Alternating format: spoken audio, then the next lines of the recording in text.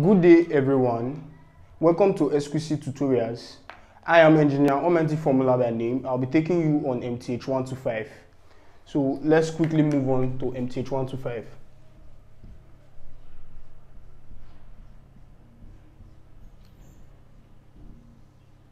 MTH 125 is basically the introduction to differential equation. And differential equation is a very broad part of mathematics that the applications are also broad. You can use them in physics too. Your force damp oscillation is an application of your differential equations, which you did in your first semester 100 level. So differential equations are equations that have a differential coefficient, as the name implies. Any equation that have a differential coefficient is known as a differential equation. Suppose we have 3x plus 3y equals to 4. This equation is just a linear equation. There's no differential coefficient.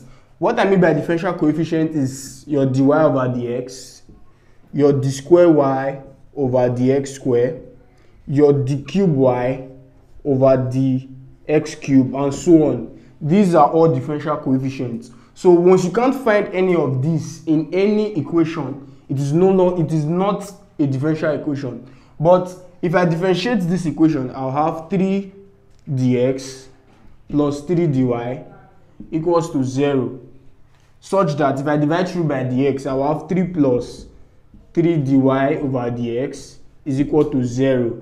So because I have a differential coefficient either like this or in this form, in this equation, I will say this is a differential equation and this is also a differential equation, although in different form. But because there is a differential coefficient here, this becomes a differential equation.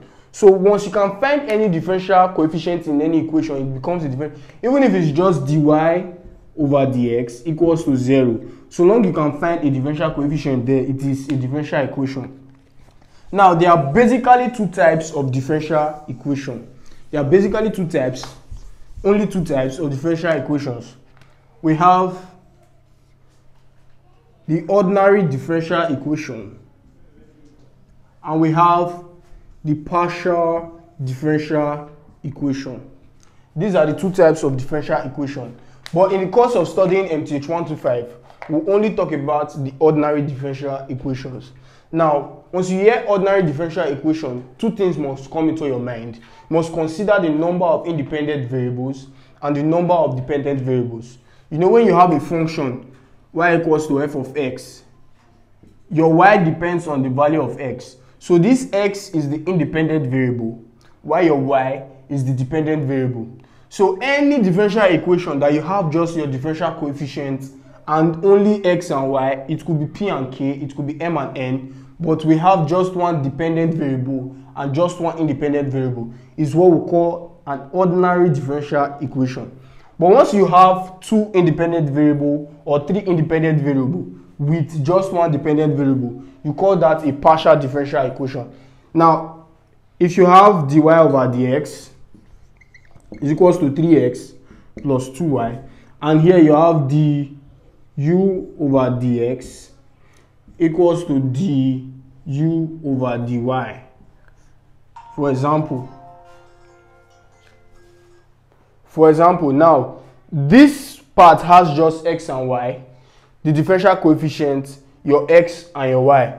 Now because you do not have any other variable here, this is an ordinary differential equation. And because you have two independent variable and one dependent variable, this becomes a partial differential equation.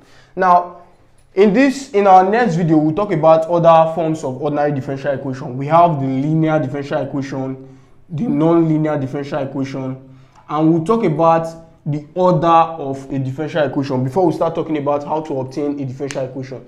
So that will be all for this video. See you in our next video, but please do not forget to like and subscribe to this YouTube channel and share. Thanks for watching.